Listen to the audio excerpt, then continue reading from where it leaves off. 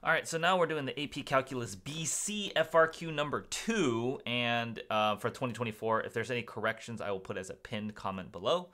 So we have a particle moving along a curve, have position x of t, y of t, so it's a parametric. It is known that x prime is that and y prime is that at time t equal 2. So we know the velocity, or we're given the velocity vector here because we're given the derivative, and we're given some initial point. Find the speed of the particle. Okay, speed of the particle, right, is going to be the square root of dx dt squared plus dy dt. It's the magnitude of the velocity. And we're going to evaluate that at 2, t equals 2. So let's just go and set up our calculator. All right, so what's the process we do to set up our calculator? We're going to plug in, we'll say y1 is going to be the first variable, first function, x minus x squared. And then the second function is going to be negative x, so negative t, plus square root of x raised to the 1.2 plus 20. Okay, so just make sure, I just want to double check that I typed those in correctly. Okay, cool. Now, we don't need to take the derivative of these things. We already have the derivative, so we just need to evaluate what those are. So this is going to be the square root of y1. So I'm going to put parentheses. I don't know the order of operations. So we'll do y variables, function, y1, and we put evaluate at 2 squared. And then we'll do the same thing with y2. Vars function, y2, evaluated at 2. Don't be careful. Make sure you evaluate it at 2. And then you square it, right? Because the derivative is squared. So that gives me, oops, I keep messing that up. Okay, 12.305. Okay. Next part. Find the total distance traveled by the part. Show the setup for your calculation. I don't know what that means, but maybe if you wanted to be a little bit careful on that setup. So for part A, I might do square root of x prime of 2 squared plus y prime of 2 squared, just to show what you did on the calculator. If it's not super obvious, I just plugged it into there. All right, B, find the total distance traveled by the particle from 0 to 2. So that's the integral from 0 to 2 of the speed. So we're going to, now, we're not evaluating at a point. We're going to integrate this thing. So this is the speed, and we want to integrate it over that. And so that's what we're going to do. Math, integrate from 0 to 2. So that's what distance traveled is, right? It's the integral of the speed, square root of vars function y1 squared plus vars function y2 squared, and then integrate that over x.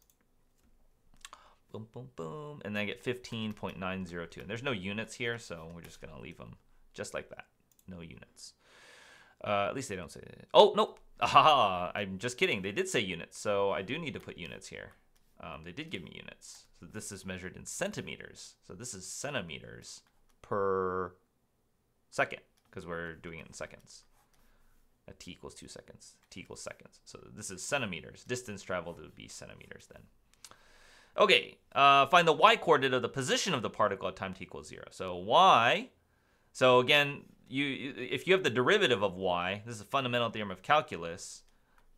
If you take the derivative, if you integrate that derivative, that's going to be y of b minus y of a. Now, I want the position at t equals 0, and I know the position at t equals 2.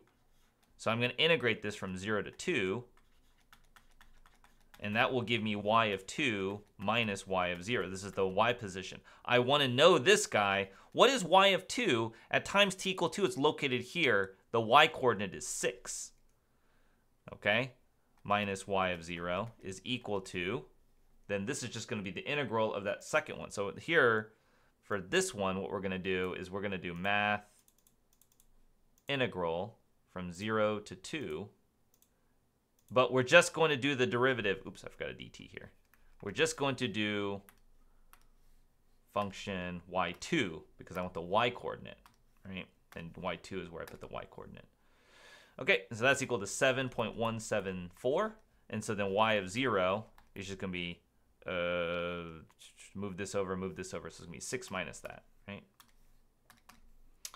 Negative 1.174. Oh, centimeters. That's location. For 2 to 8, the particle remains in the first quadrant.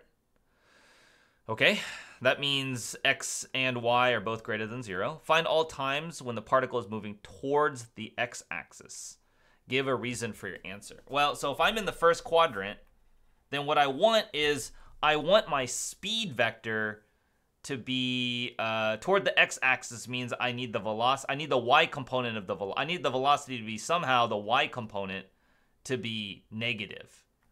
So because the position y of t is greater than 0, I want to know where y prime of t is less than 0, because then it would be pointing towards the x-axis. Then it would have a negative y velocity, so that would be the direction.